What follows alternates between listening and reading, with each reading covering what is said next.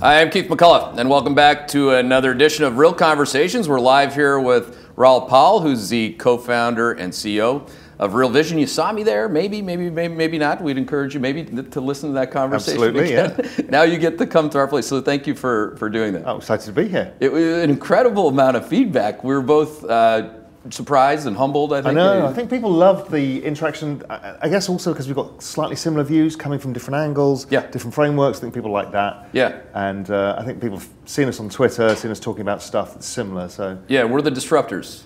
Yeah, the old wall media doesn't call it disruptors, so that's good. Yeah, that's exactly good. right. But your views this week kind of go midweek throughout the week. Your views, in particular on treasuries, started to come to fruition a little faster. And we want to get an update on that. I think you get a lot of feedback on that view because you were early. Yeah, so I think like you, about the same time, I've been very bullish fixed income. Mm-hmm. And I wasn't sure whether the curve was going to steepen or flatten first, because it's so low right now, I'm not really sure. So I was just long all parts of the curve. Mm-hmm. And the big thing for me is I've always thought if we are going towards recession, which I think we are, that's the work that I do based on business cycles, suggests we're in that down phase. If that is the case, then having gone through this several times before, the winning trade tends to be Euro-dollar futures or 2-year note futures, the front end of the curve. I mean, I've seen more money made in those two instruments than anything else in my entire investing career. Which people, it's counterintuitive, because when you say you're going to buy 2-year treasuries, that's so boring. I know. But what's interesting is there's a hero trade, which is shorting stocks. That's the ego trade, the one that everybody wants to do. Yeah. And it's the hardest trade. You know what it's like, I know what it's like. It's very hard. But treasuries, particularly because you get leverage in the futures contracts, these things, when they move, they really trend. Mm-hmm. And with the implicit leverage, you can make a tremendous amount of money. Mm-hmm. So can you walk through, I've seen, I've heard your comments, but I think people would find it interesting to just go through the chronological order of what happens when the Fed goes pause and then it actually happens, the cycle happens. That's right. So, and I've been looking at this because this is something I've done, when I was running a global macro hedge fund, and also when I was at Goldman as well. It's a very typical thing. So what happens at the end of the cycle, the Fed go on pause. You can see it in the data beforehand. You picked it up, I picked it up in the data. I said, look, okay, it looks like it's turned. Mm-hmm. It's not always 100% you're going to get it right, but it looked like it had turned. And at that moment, you suddenly start to see the curve shifting shape at the short end. It starts to invert at the short end, and those things start happening. So the Fed go on pause. Now, the Fed used this terminology pause, but I went back and looked at every single rate cycle that the Fed, since the existence of the Fed essentially, and there's no such thing as a pause. What happens is, yes, they stop, but then they cut. Mm-hmm. So what you've got is, there's no certainties in our world, but what you've got is a probability. Mm-hmm. So there is an increasing probability that the Fed are going to have to cut rates. It's very, very, very rare for them to suddenly raise rates. In fact, I've never seen a version of it before. They usually cut. So the mid-90s, any time they cut for a bit, then raised, then eventually the cycle, end of the cycle came. There are a few demographic differences in the 1990s, though, that really had that. That was a big head fake for a lot of people. Yeah. But in the modern macro world, I mean, if you just go from post-financial crisis to now, Fed going dovish usually has always has had economic fall through to the downside. Yeah, always. And because the Fed are always late to pick up the signals. Right. And the economy is slow because people, it makes me laugh that people were looking last week, everyone got bullish 2 weeks ago on the employment numbers. Mm-hmm. Employment numbers are always lagged by definition. Mm-hmm. So the interest rates move things, they certainly do, and the rate of increase we saw in LIBOR, Fed funds, and if you take into account the balance sheet as well, it was a huge rate of change. When I look at the year-on-year rate of change or the 2-year and 2-year rate of change of LIBOR, it was the largest in history. So we've had a hell of a tightening, but people don't think of it in these terms because they say, well, rates have barely gone up. Mm-hmm. But if you look at what happened to mortgage payments, even if I look at, any debt payments, most payments have gone up 60, 70%. Some of these are really enormous moves in interest payments that people have got, and that has a knock through in the economy, but it takes time. And how much, like on the household side, I think most people understand that, particularly if they're listening to this and they're individuals, which you and I both have a lot of those, and we have quite wealthy individuals that subscribe to our channels, which is interesting because, lo and behold, they made a lot of money somehow. They're probably watching other channels saying, I'm pretty sure that I'm the lemming if I'm watching this. But people understand the household leverage. The corporate leverage. Yep. I was going back with institutional clients all week, going back to the 2000 to 2001 economic slowdown off a mega growth peak. Yep. And just looking at the impact it had on credit, on corporate credit as opposed to the household. How much of that impact, if you're right, if we're going into, I call it, the probability is very high that we're going to continue to slow, whether or not we have a recession, we're going to see. But how much of the reflexivity in that recession would be coming through the mechanism of credit spreads breaking out and corporates having a tough That's time? a really good point. I think, what we have to do in our radar screen in global macro is look for where the really weak linkages are. And there are a number around the world. Agreed. Corporate credit is one of them that scares me because of the size of the market, the relative liquidity or illiquidity that we're seeing in many markets right now. And then we've got some really interesting situations, the biggest being GE. So GE is a triple B. Now 50% of the entire credit market is triple B.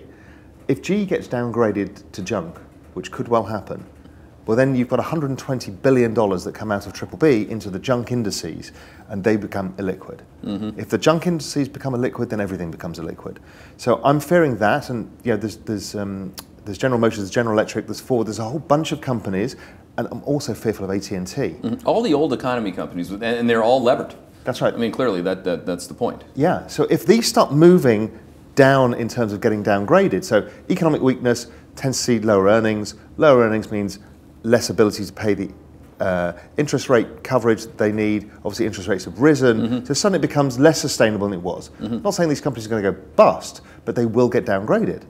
And if that happens, if these massive old world economy companies get downgraded, then I think the entire market becomes illiquid. So if the junk bond market becomes illiquid, the credit markets become illiquid. Right. And then that knocks back to the regular guy, the dentist who's borrowing money to increase his dental practice will suddenly find he can't do it. So it knocks through from Wall Street to Main Street very quickly. Very quickly. I mean, think of all the different businesses, particularly consumer-facing businesses, franchise businesses that are, individuals, small businesses taking on more and more leverage. Yeah. It's a huge knock-on effect. We actually have a chart, I think, guys, if you could throw it up there, that shows the size of corporate credit relative to GDP. Slide 72, I think it is. So we'll show that to viewers right now. And really, we're at the point that you're always at. This chart here, if you can see it, the size of corporate credit is the dot. Okay, as a percentage of GDP. So the dot's the biggest it's ever been. That's a simple point. If I were to cherry pick, Raoul, you know that if I didn't make it as a percentage of GDP, it would be on orders of magnitude a massive bubble in terms of any other we've never seen before. But on the X and Y axis, you have high yield spreads and the MOVE index. And we just started to move. Every credit event, all those years, 2000, 2001, 1991, they're up and to the right. And people generally think that this is going to be a linear pattern. So what I'm trying to figure out here is, every single meeting I have with institutional clients, which you used to do, and then you were the client, they all want to know about the timing. And it's like, I don't know what the timing is, but it's going to be at some point between now and when you don't want to be holding the bag. But you raised a point when we talked at Real Vision. It's all about the rate of change. And people don't look at rate of change. So when you look at the rate of change, firstly, of LIBOR, you can see that things have stretched. When you start to look at the rate of change of many things, when you start to look at the structure of the MOVE index and how volatility has changed its structure a little bit, there's so many things that are starting to suggest that things are moving. When you look at the rate of change of commodity currencies, there's something not quite right there. The Aussie dollar looks again like it's starting to go. So it's that kind of stuff that's starting to really interest me, because that's where you see it first. And as you know, the rate of change is almost everything in financial markets. Everything is at the margin. And it's always the people waiting for, the conversation people have of, the recession date. The point being is all the money is to be made or lost before that's announced. It's never when it's announced. Well, most people still don't understand it. It's almost like it's a marketing message. Hi, I run a levered long credit only hedge fund, and unless we have a recession, we're good. It's nonsense. And because people are linear in how they project economic growth. It just annoys me. It's like, because if you look at every street forecast, there's never an accounting for the fact that if you show a small child the GDP graph, it goes like this.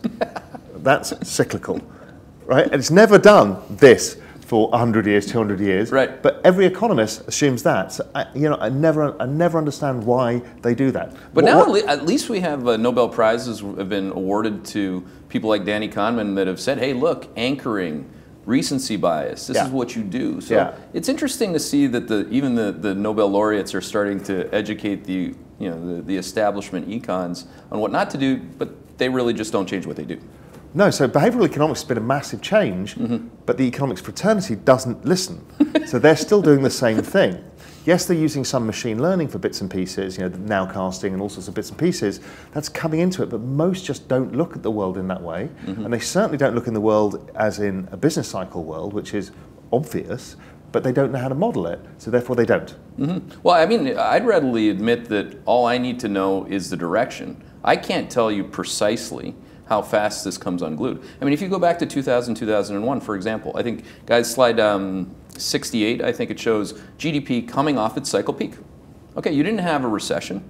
GDP went from 5% in Q2 of 2000 to 4, to 3, to 2, to 1. On the way there, GDP, let's just say that most people would say 2 or 3% GDP is fine. To me, that's a nonsensical comment. You don't have a recession, so it's fine.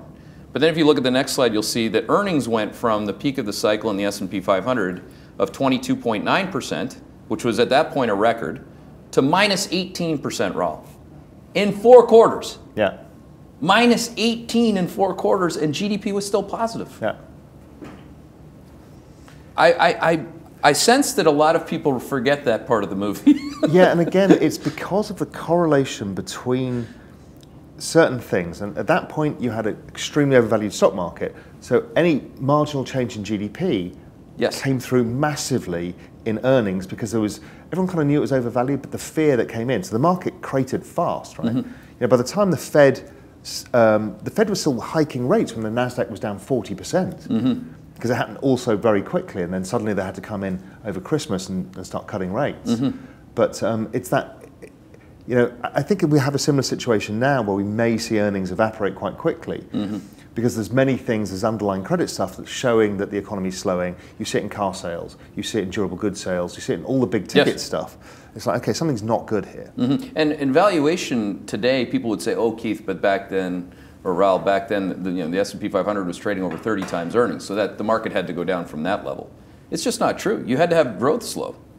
Always. And then you had and profits slowing in conjunction with that. I mean, that's always how it works. But the valuation argument now is, well, look, the S&P 500 is, if you use the wrong number, it's cheap. I mean, that's, but credit is arguably as overvalued and as big as it's been in the history of credit. I totally agree. And so we're going into the cycle, and the equity market is expensive.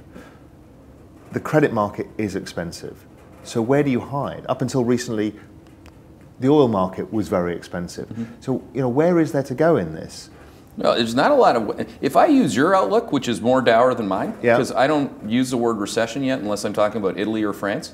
Because you are there in Italy, so that's right. Even a knucklehead like me can say, hey, my call on Italy is it's a recession now because you're in one. But I mean, if I put recessionary numbers in our nowcast, the S&P 500 would be trading at 20 times earnings. Because you'd have to take down the EBIT margin of the S&P by 100 basis points at a minimum, and also, 100 off the top. And also, see how I look at it, as I use, for example, the ISM as a guide to the business cycle. So at the bottom of the business cycle, the ISM hits something like 44, something like that. Maybe even lower, depending what cycle you're in. If you put the year-on-year rate of change of the S&P, it basically correlates against it. So depending how severe the fall in the business cycle, that's what you'll see. The momentum. From assets. Because the rate of change is imputing into the people answering the ISM survey's opinion. But not only that, but even GDP, they're all the same. So basically the whole lot is very cyclical, which means that if the cycle starts to roll over, you can start projecting forwards relatively easily. Not that you're always right, and we're not in the job of being right all the time because we would be gazillionaires. It doesn't work that way. What you're trying to do is get probability on your side. And the probability is that we go towards recession. Is it a bad one? Is it a mild one? I have no idea. Like you, I go one stage further than you to say, listen, I think we're going into recession. Probability looks high. How bad? I really don't know yet. But that does tell me if I'm using that framework, because I have a longer term macro framework, that's how I've always thought of the world. I'm kind of an 18 months view guy. then I think 10-year bond yields are wrong by a factor of, they can halve from here easily. The 10-year yield in the US? Yes, I think it's the wrong price. I think the 10-year yield should more be where bunds are trading, where gilts are trading. That would be exciting. I do. I think awesome. On this cycle, they go down to the cycle lows. I call it the chart of truth. It's the chart of 10-year bond yields, and it's been going down for 30-odd years now. We hit the top of the channel. Everyone's going, oh my God, inflation's going to break out. That's when I got maximum bullish bonds, as you did as well at that point. And then bond yields start falling again, and most likely they go to the bottom of the channel, which is 0. And I think that's the case. I mean, German bond yields this morning were at 11 basis points. Yeah. Swiss minus 33. Yeah. How do you, when you look at that in the morning, does that just make you feel good about your position? I mean, it makes me feel good. I mean, the US 10-year is at 260, 265. I mean, that makes me feel fantastic. Well, look, it's one of the. I know people say, well, currency hedge is not so cheap. Forget currency hedge world. There's 350 million Americans there who can buy bonds. Bonds look very attractive to me compared to the uncertainty of the equity market, the uncertainty of the business cycle. Why would you not take that? Now, when you put in the mindset of the retirees, right? We've got 75 million baby boomers whose average age is 65. They're about to go into retirement. Now, they should not be owning maximum equities, which is what they do own. Nor should their pension plans, the mutual funds. It's morally wrong what they're doing.'re risking everything on retirement day. But those guys need to own bonds. However unsexy 2.5% feels like to them, 2.5% and not losing your 50% of your wealth in one go is really valuable. And they look at things on a relative basis too. I mean, if you're a pension fund allocator to baby boom retirement accounts, you're going to buy a German Bund here, you're going to buy the US 10-year. No, exactly. Or you're going to buy twos, like you said. I mean, twos at 250, and you think we're going into a recession and the Fed's going to cut? I mean, that's going to be an epic move. Yeah, and that's so. There was a great trade. The best trade I ever saw was back in 2000, and there was a guy who worked for one of the large hedge fund firms just down the road from here, and he was actually in the UK office. The Fed cut on, I think it was December the 29th or something. 2000. He came into the office, he bought as many Eurodollar futures as he was allowed to buy for his position sizing. The risk manager was like, okay, this is the absolute maximum you can take. So these are Eurodollar interest rate futures. He then went to his house in Mallorca for New Year and didn't come back to the office, because when these things start trending, they really trend, right? The Fed never cut once, they cut all the way through the cycle. So, and obviously, at the peak of an equity market bubble that we'd had in 2000, it was an obvious thing that the Fed were going to really have to cut rates. So he went to Mallorca in Spain and didn't come back till July, when his boss called him up and said, listen, you've just given back 75 basis points. You're already up 100 and something basis points. You've done spectacularly well. What do you want to do? And he said, I want to double up. And so he doubled up his position. And he went back to Spain and came in November, closed the trade, made $200 million himself as his payment for the trade, and retired. Love it. Put the trade on, double it, close it. That was it.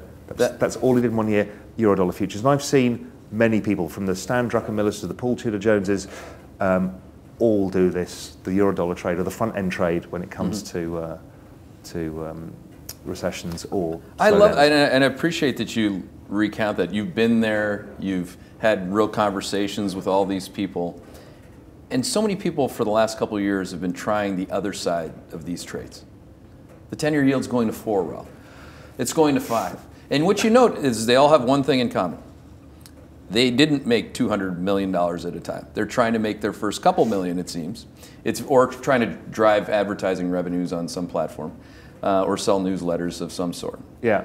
Isn't it amazing that so many people had this wrong? And also because, I've been around long enough to have seen them do this in Japan, time and time and time again. I mean, every single person has lost money shorting Japanese bonds, because everyone goes, oh, it's the wrong price and they can't be here. And they haven't learned that demographics and debt drive bond yields lower. So that simple thing is, you cannot get bond yields higher. Well, because people are seemingly smarter than that.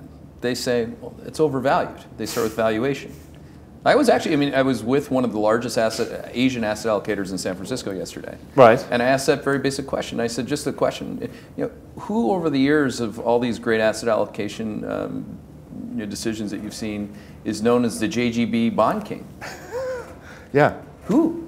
Who bought JGBs and said this is the best trade in the world and kept them? Nobody. Everyone's trying to short them all the way through. And they're still doing it with 10 years. They're like, inflation's coming back. I'm like, I just don't understand it. Not if you understand demographics, the dynamics of debt, and all the other things. Demographics and debt are deflationary, particularly when the cycle slows. I mean, so is technology, and we're right in the middle of a massive technology wave. Yeah. But didn't you hear about China? There's going to be a deal, okay? So this is where we're going to go. Here's another one that comes round and round. Oh boy. When you're at Goldman, I'm sure you had to deal with this, but now I have to deal with it. I mean, I just need to move to Cayman like you did. So let me guess, you went to the West Coast and everybody said, no, but the Chinese, they're about to stimulate. Yes. It's going to be fine. So you're stupid to be, you need to be shorting bonds at this point. And buying stocks, Keith. And buying stocks. You can't fight the Fed, you can't fight Trump's tweets, and you certainly can't fight China. Yeah. So what do you say, man? Because I've been fighting this one all week long. The honest truth is, if you look at what the Chinese are trying to do, they're just trying to paper over the cracks. They are not in the game of stimulating the global economy. So all the stimulus they are trying to do is very targeted at the banks, trying to stop everything falling apart. Mm-hmm. So it's much more Japanese in style than the Japanese have done for the last 20 odd years, which is just to stop shit falling apart. Mm-hmm. It's really, that's the key thing for me. And so I don't think that anything the Chinese are going to do is going to stimulate. Meanwhile, it looks, from what I get, and I hate it when people say this, but what I hear out of DC is usually that's cue for bullshit, but all I am hearing from people who know this kind of stuff is there is a sea change there about the American dealings with the Chinese, and there is no desire to settle on March 1st. Let's wait and see. I don't trade these things. I hate these kind of catalysts. I just follow my business cycle stuff and use my framework. But if I look at the world, I think there is an outside chance, not outside chance, a reasonable chance that the Chinese and the Americans don't agree to anything, and then suddenly we end up in a slightly more complex world than we thought. Well, I almost have to give that one away as a non-possibility in these meetings. It's hard to posit that, but I give it away. I just say, okay, let's just assume that everybody knows that this is going to be a wonderful deal with many, many adjectives, and it's just going to be great. Everything's going to be great. But what happens once that deal is signed and the cycle continues to tick the wrong way? We have a deal with the Europeans, by the way. I don't know if you heard about that. The Mexicans, the Canadians, and all the economies did in all three of those places was slow after the deals. So, I mean, very few people actually say there's going to be no deal at all, Raoul. So the other one you get, which will come not yet, it'll come a little bit later, will be the fiscal stimulus talk. Oh, right. Okay. That's the other one that happens. It'll be there's massive fiscal stimulus coming. Mm-hmm. So we've just gone through an enormous fiscal stimulus in the US. It lasted 2 quarters. Right, the Japanese fiscally stimulated enormous percentage of GDP over the last 20 odd years, 25 years or so. It just doesn't move the economy, again, because of the same reasons. So we're getting this big argument now going on between people moving away from monetary policy, saying, well, that's skewed all the rich, poor and everything else, and now we should go to fiscal stimulus, and this will save the world. And it's not going to save the world either, because the same secular trends are at play. Yes. People don't understand the secular trend. No, it's an important thing. Well, a lot of people look at China through the lens of an American's eyes. So, I mean, that's right. And if we go to, for example, a country like India, and you put a massive fiscal stimulus to create, let's say, new 5G infrastructure, that's going to change the economic trajectory of a country over an extended period of time. In the US, building a bunch of bridges and upgrading the railroads ain't going to move anything. It's a few quarters. And in rate of change space anyway, even if you were to have the second, act of God, which got Xi elected for life, by the way. We have it on slide 118, guys, if you show it, which they stimulated secondary industries, you know this, in China, which is heavy industry, empty cities, which aren't all empty, but, heavy construction. So when they did that coming out of 15, that blue line went from 0% growth to 14% growth. Yeah. That was 50% of Chinese GDP growth. Yes. 50. Yeah. And now you're comparing against it. Yeah. And the most difficult compares, which are the black bars, the 2-year base effect, which we use to model, are about to hit their steepest points in the next 2 quarters. So to me, it's mathematically impossible. Yeah, true. It's mathematically impossible unless you do a lot more against the most you've ever done. Because that was the biggest stimulus people forget, or maybe they don't even know. I mean, think of all the macro tourists out there that have an opinion on China that have never modeled the 2-year base effect or the sine curves associated with anything that's ever happened in China. Yeah.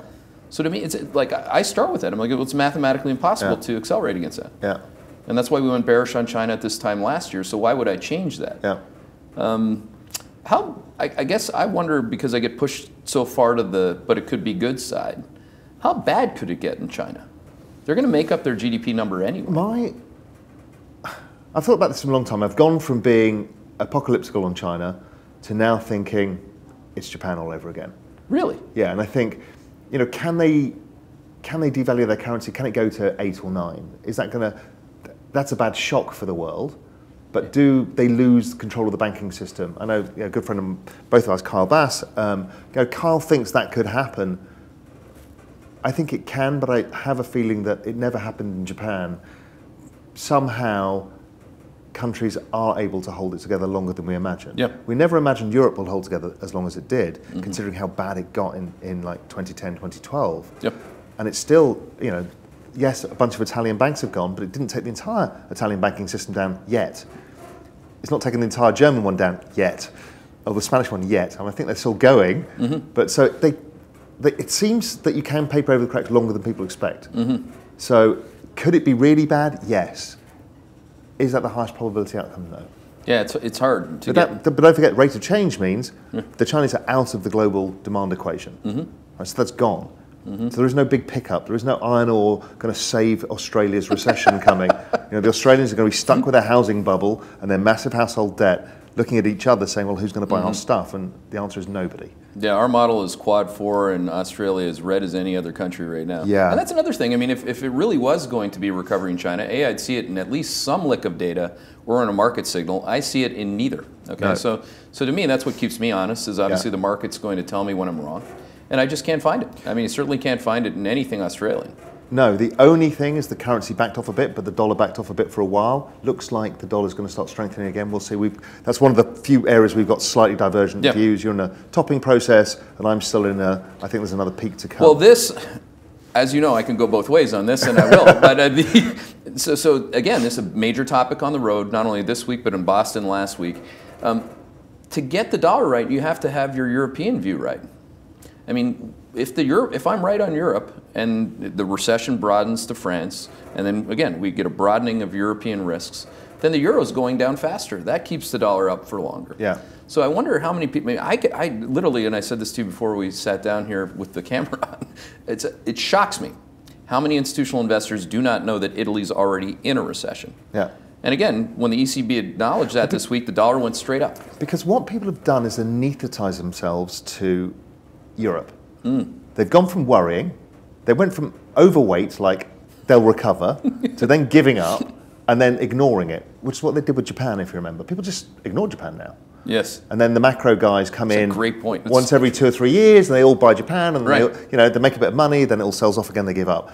And that's all that happens. So they're anaesthetized now. They don't care. So they're not even listening to Europe. So everybody's hyper-focused on the US. They kind of know Australia, there's probably not bad, too small, why do we care? China is right now, I think most people are in the slightly benign camp. It's like, could you get stimulus? Yes.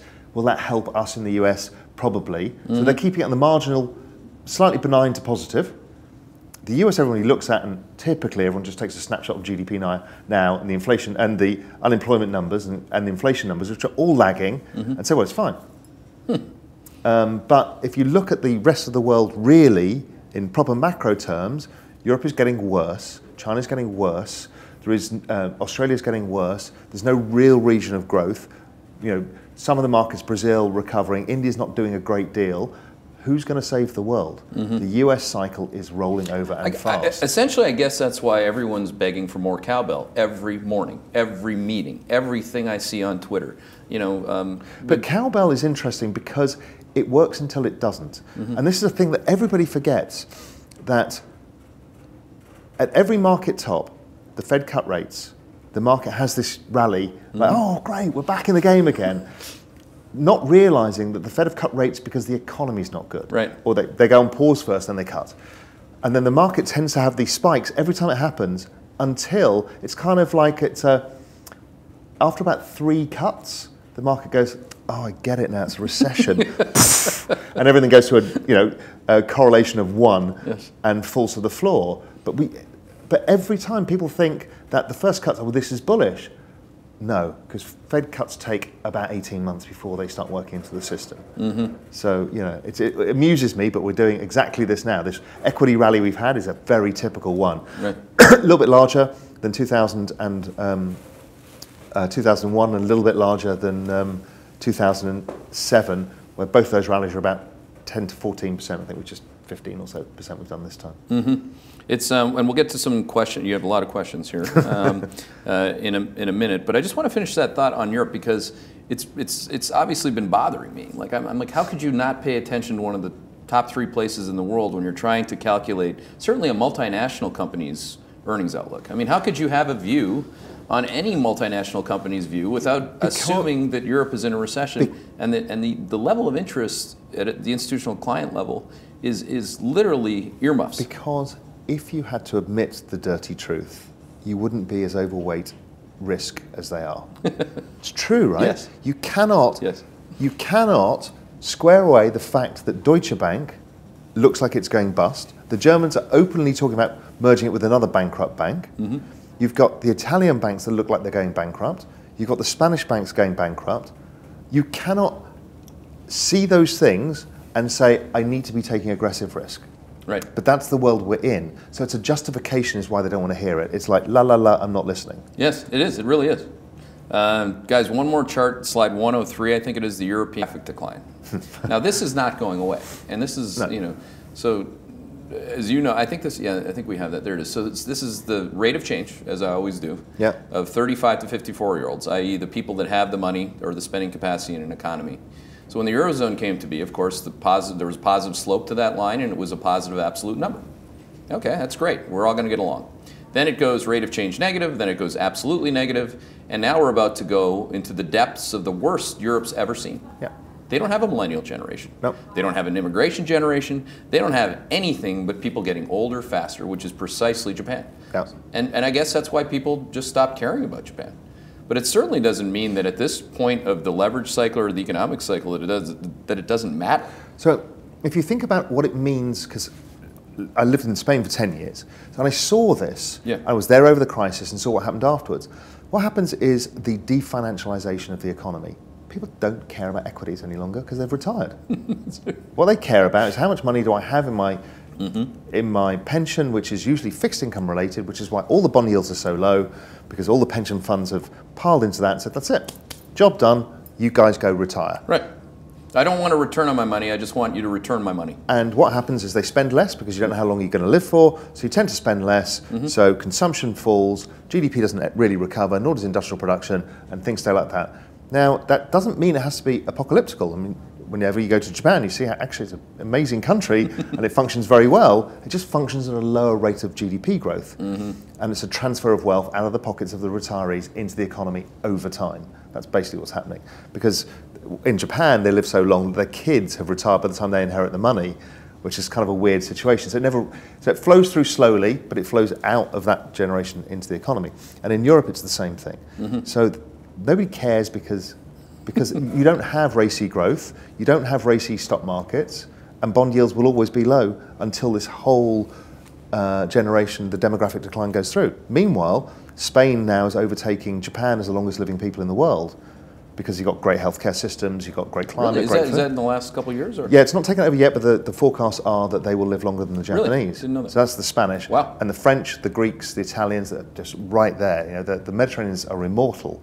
So you have an immortal group with not enough real savings who are going to live forever, so consumption is going to fall. They're just chill. I mean, compared to an American who's watching CNBC, chill. Yeah, I know. The American obsession. What is my net wealth going to do today? On a real-time basis. I know. Well, will I hit my number today? Isn't that amazing? And that's there's a schizophrenia. There was almost a panic on Twitter in my community maybe 3 days ago. Like, this is it. The S&P's got to go back to the all-time highs. You know, I was getting chirped by the lowest quotient. I knew that something was coming. Implied vol was trading at a 50% discount to what had been realized in the S&P going back, which is pretty much the lowest number we've seen on Tuesday. And then whammo, 3 down days, and I hear crickets. So we're going to get some questions on that. Let's get into the heart of it. This dollar view, actually, because people are quite adept at figuring out the differences or the subtleties and the differences in our view. Can you expand, Raoul, on your dollar view, and how would you integrate that into a recessionary type call? Yeah, so my dollar view is based on the fact that there is more dollar-denominated debt than any other type of debt in the world. By far. And a lot of it is all offshore. There's $15 trillion of that, of which 8 trillion or 7 trillion is in China alone.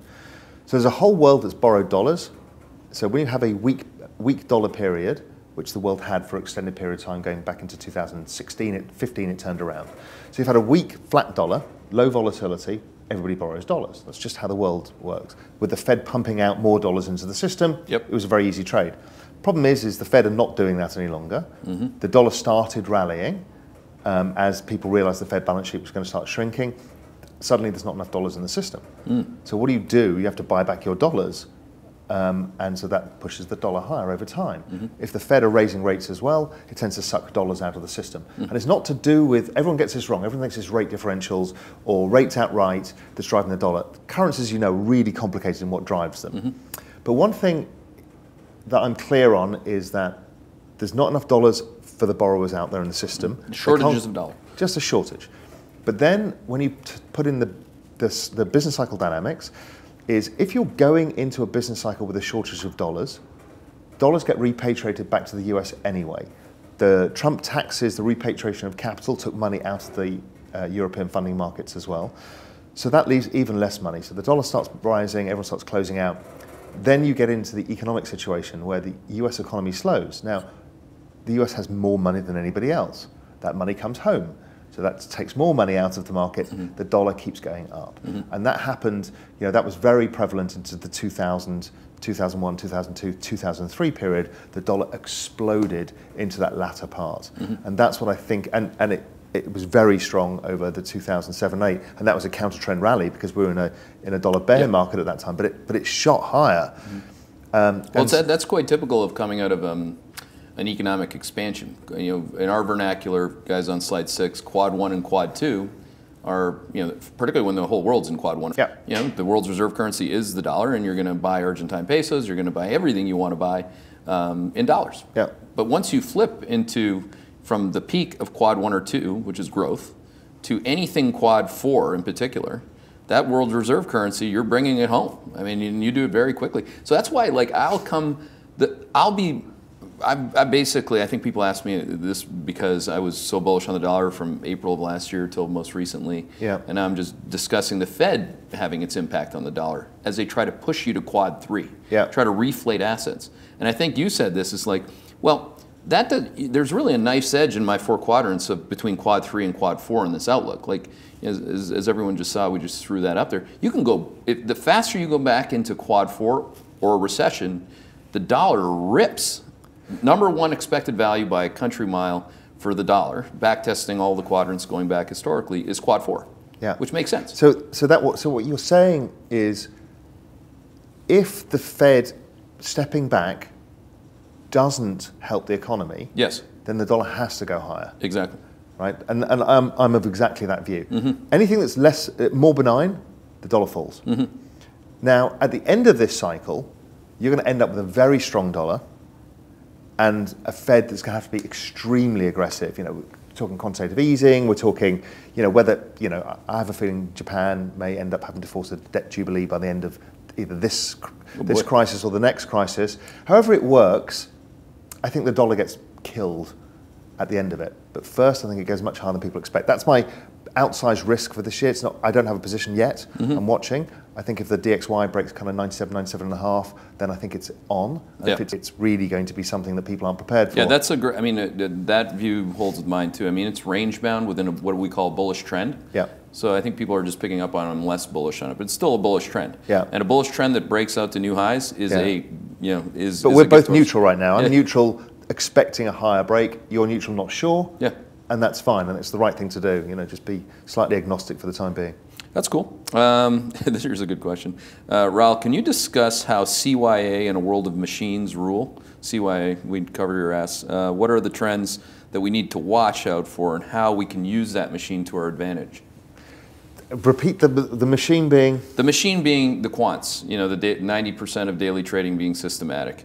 Is this, I think the question, I think this is something I have a central tendency to say, that you're seeing these 1 month moves up and down that are basically career risk management moves by PMs at pod shops, because they just have to delta hedge directionally with the direction that the market just went. Yeah. So they're more likely to believe the last 6 weeks of the up move in US equities because they have to, not because they actually fundamentally believe that they should. Yeah.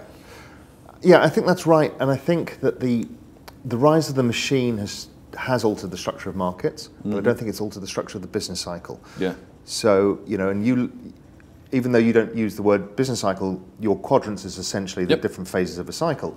And what's going to get interesting is a lot of people think the markets have changed structure. I'm not entirely sure. Once we start to see further economic weakness than here, so which will be pushing back into your quad 4, going towards my recession, I think we'll see and the real liquidity issues. I mean, what the hell happens, as I said, if General Electric goes into the junk bond market? What happens to HYG and J&K, those ETFs?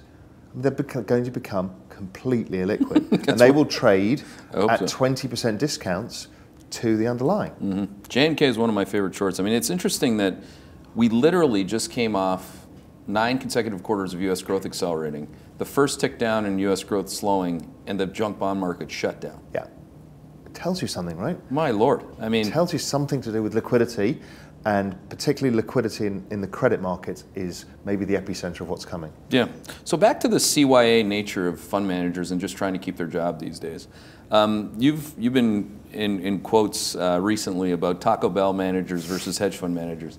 The oversupply of hedge funds, the oversupply of money managers, what do you think about that? So I've written a lot about this, and I think the industry is in decline, and it's in structural decline. Hedge fund industry or asset management or both? Both. Yep. Reason being is all the money in the entire system, every single penny outside of the sovereign wealth funds is basically the baby boom retirement money levered. That's right. That money's coming out. Everyone forgets that. Realistically, if you go and look at Blackstone, big pools of capital, what they're managing is baby boomer money recycled through the financial system, the great financialization. Yes, there's some sovereign wealth, there's some corporate money in that, but that's it. So that has to come out. The death of returns has been a real and meaningful thing within the hedge fund industry because A, too much supply, B, in the short-term time horizon, machines are better. It's very hard to be better, faster, or have more information. So that just knocks people out of the game. And everybody is losing capital right now.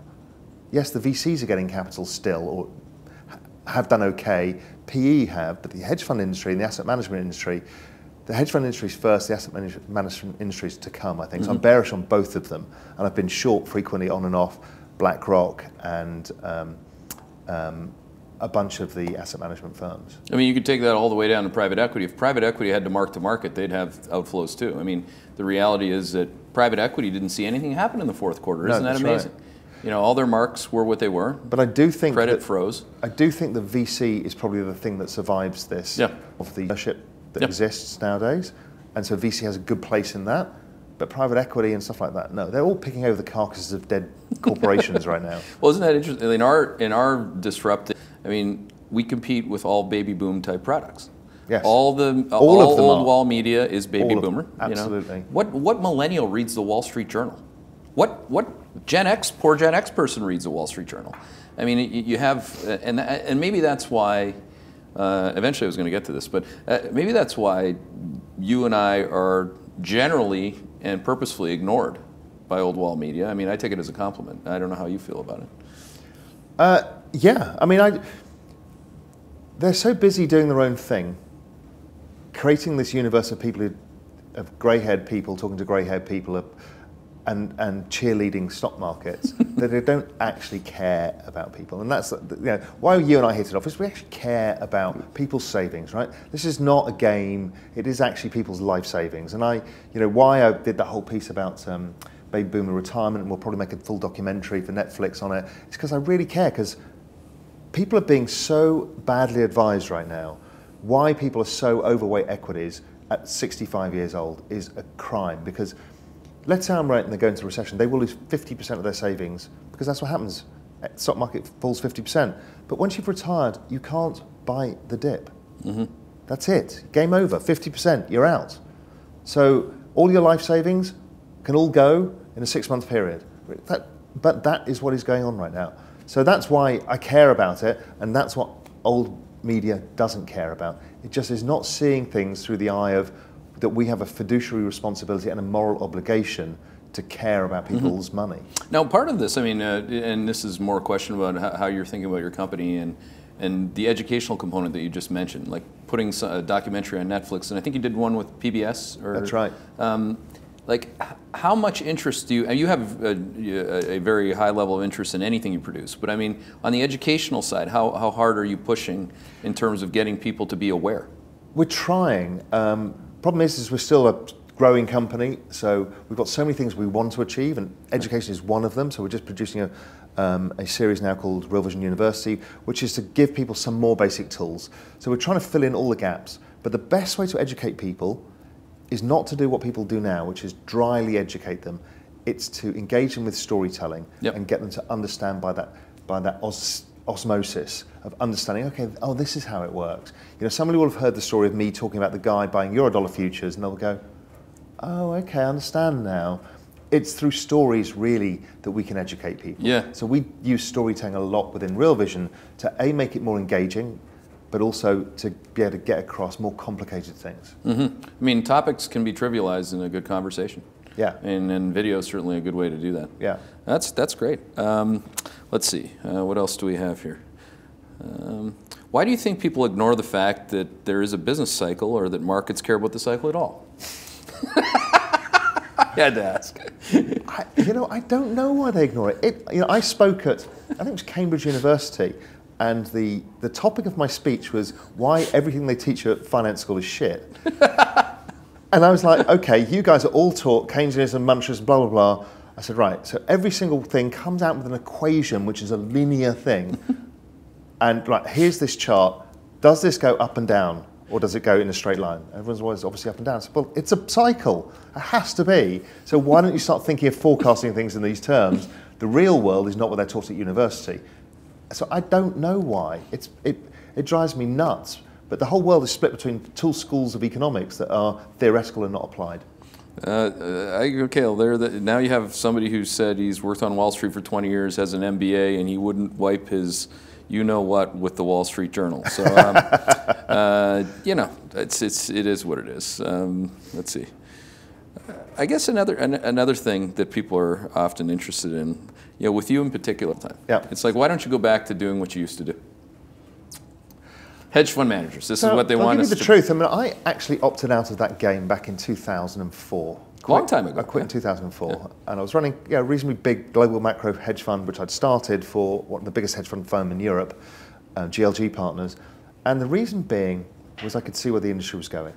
The industry was going to lower and lower returns based on the pension industry investing in it and wanting to turn a hedge fund into a bond. So they wanted lower volatility, which meant lower returns. So lower volatility, lower returns, the more people came in, the lower the returns, but there was plenty of money coming in, so the supply of hedge fund managers went up. So you got low returns, a lot of hedge fund managers, and then everybody being forced to focus on 2-week to 1-month returns. And I just thought, well, this is ridiculous. There is no alpha in that when you've got too many people chasing the same things over a short-term time horizon, which, if it's macro, as you know, there's only a new piece of macroeconomic data once per month. If you're lucky and you find a weekly series that you can use, you might get once a week, but really, things don't move that much. So how can you trade global macro on a 1-week view? It makes no sense. I'm like, I'm out. And I thought, with a business cycle view, no less, where you may only get turns one every 18 months to... Yeah, and so my view was, so what do you do, because it was a bubble? At that time, there was clearly more hedge fund managers than there were Taco Bell managers in America, and everybody was a hedge fund manager.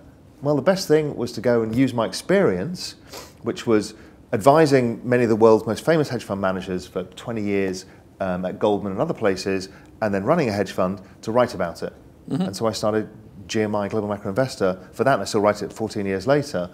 For that, I thought the best thing to do in a bubble is sell picks and shovels, so that's what I did. Do you feel smarter now that you became a writer and, again, storyteller, full-time educator than when you were actually a hedge fund manager? It's a loaded question, by the way. Yes. It's a weird thing because it's a very nice thing. I get paid to think. It's an incredibly flattering thing to do, is get paid to think, but it therefore makes you think more, and you try and learn a lot more from your mistakes and what you do right, what you do wrong, your processes and all that stuff. And you become observant because you have to become more observant because you need to know about a number more things than if you were just trading a book where you may focus on a few things that you want to do.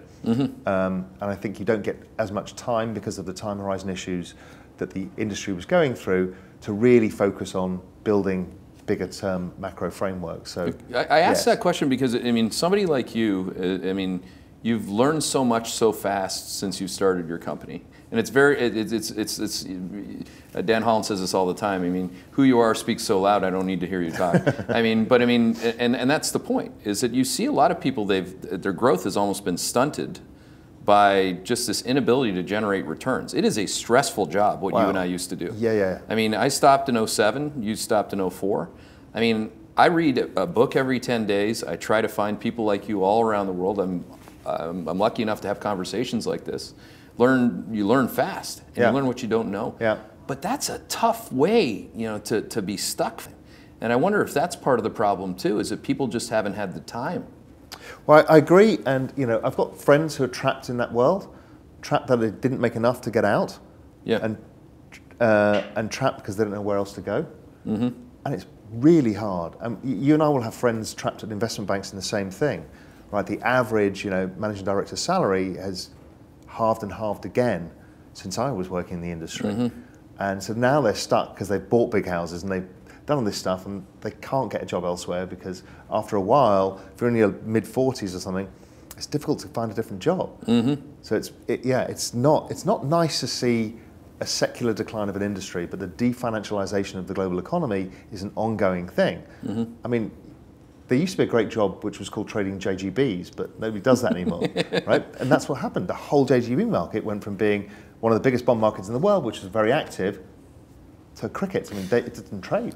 I mean, I'm talking my own book, obviously, but maybe that's why we're alone. I mean, there aren't many people that are operating in this arena that we're in because they're stuck in the other one that we used to be in. And that's, to me, like I'm constantly waking up thinking, who's going to come up and create the next Hedgeye and compete with me? I obviously consider that a credible threat, but I don't see a competitor for Real Vision. And I think what you're doing and we're doing is you're operating outside you're doing institutional quality, but bringing them to people and smaller institutions that wouldn't ordinarily get it. So you're kind of disrupting how things are supposed to be done. So there's a lot of really, really good newsletter writers who are independent, but they don't have the scale that you've got. And they still speak to the same hedge fund managers, like I do with Global Macro Investor. Yes, I branch out to more family offices and other areas, but people are still speaking to the same crowd. But what you did was say, okay, I'm going to use this and take it to the people. That's what we did with Real Vision. It's like, okay, we're going to let you sit down with Sam Druckenmiller for an hour and a half in a way that you wouldn't ordinarily do, and we take it to them. And that was a whole new experience. And we've both done a very similar thing, which was say, it's not all about the elitism of Wall Street. You guys can have this too, and you deserve it, because you need to make the right decisions. Don't trust everybody else to make decisions for you. Was that your most viewed all-time? Stan Druckenmiller? Yeah. Oh, yeah. Was it? Yeah. Because it was extraordinary how much learning was in that thing. Oh, it was amazing. I mean, first of all, he's one of my idols. So, but for people, and this gets back to your point, you have doctors, dentists, people that don't do what you and I have done. You and I have a tremendous level of respect for this guy because we actually do and did what he does. Other people are fascinated with him too, though. They probably don't have the faintest idea with some of the things that he's talking about, but they'll watch it. Yeah. And they're truly engaged with that kind of content. Because you know when somebody's worth listening to. You can just tell there's a presence about people. Yes. And Stan Druckenmiller has that presence where you hear him speaking, you're like, okay, this guy is the real deal. And for people who don't know, he has the best track record almost in the history of the industry. Mm-hmm. You know, it's a 35% compounded return for, you know, he's not had a down year in, I don't know how many, he's had not a down year in 35 years. Mm-hmm. He'd probably call it down year now, like his handicap going up or something like that. I mean, at the end of the day, his PA is bigger than his personal account is bigger than more people's hedge funds. Yeah. But it is what it is. I mean, he was one of the first people to combine top-down macro with bottom-up stock picking. Yeah. And that's, to me, I mean, that's what we do. So yeah, that's the glory days of macro. That's what I grew up with. I grew up with Stan Druckenmiller, Lewis Bacon, Julian Robertson, George Soros, mm-hmm. you know, and there was a guy in London called Nick Roditi, who's part of Soros. I mean, these were the legends, and you know, yeah. there's less and less of those around as well, just because the industry doesn't allow those kind of returns because they won't allow that kind of volatility. Yeah, they won't allow you to whip around your net exposure. No. I mean, maybe the last question on this. In terms of the younger generation, we get a lot of your viewers, I'm sure ours certainly, are millennials yep. and or Gen X. And they see this, what we're talking about here at the end of this conversation, as a tremendous opportunity. If this is where you can get paid more than anywhere on the world, being Wall Street, and there's that many people that can be that wrong for that long, then I have a tremendous opportunity to come in as a capitalist and create my own name for myself, my own firm. Have you come across any millennial that just has sparked your interest and you just say, wow, I can't believe how good this guy is or gal is? I met two recently. One, the New York Times wrote an entire article about. They came to write a story about Real Vision. They wanted to tell it from the story of one of our customers. And we've got 76% millennial and Gen Xers. Really? Our audience. Is that what you have? It's ridiculous. Wow.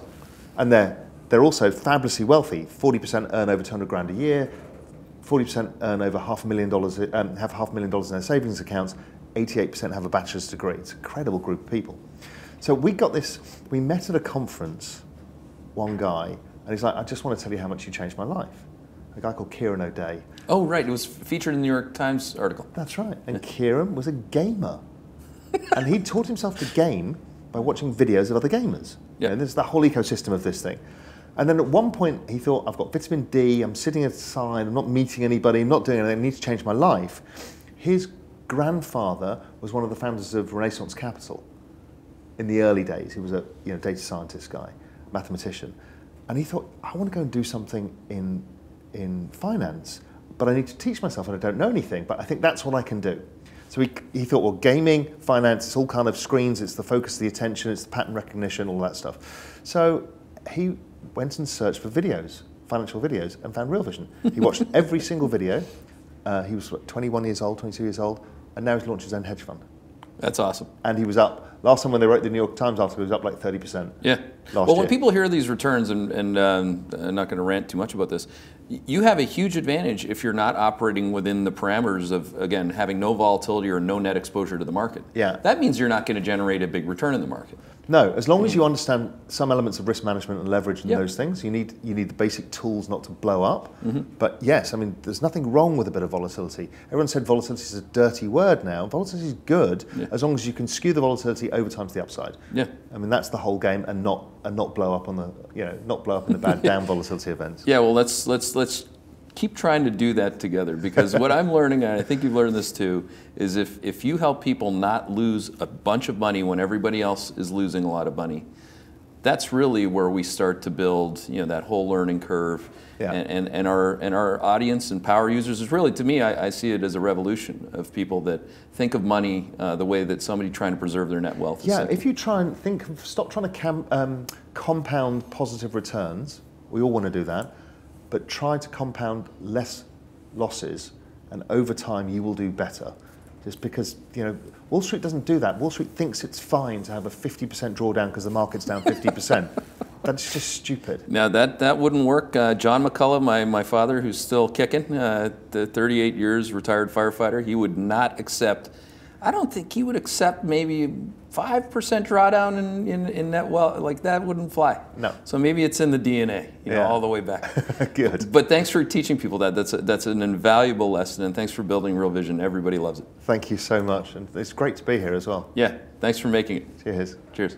He's Raoul Paul. I'm Keith McCullough. That was a real conversation. We'll see you.